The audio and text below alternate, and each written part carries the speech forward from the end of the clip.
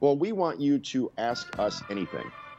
Yeah, just go to our Live in the D Facebook page and leave a comment on the post, and we may answer your question on air.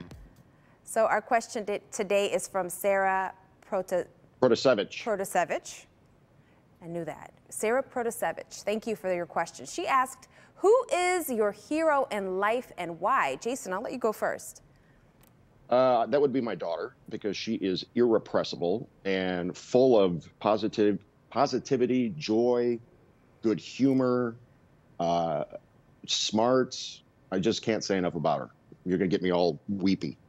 Keep going. I want to see you weep. It's cute. The ladies What like about the you? sensitivity. I have a lot of heroes. I can't pick one. And I know, Sarah, that's probably not what you wanted to hear, but there's so many, from in my family to historical figures to people who don't even know how deeply they influenced my life. So I can't pick one person. So I have a lot of heroes. I'm non-committal like that, huh?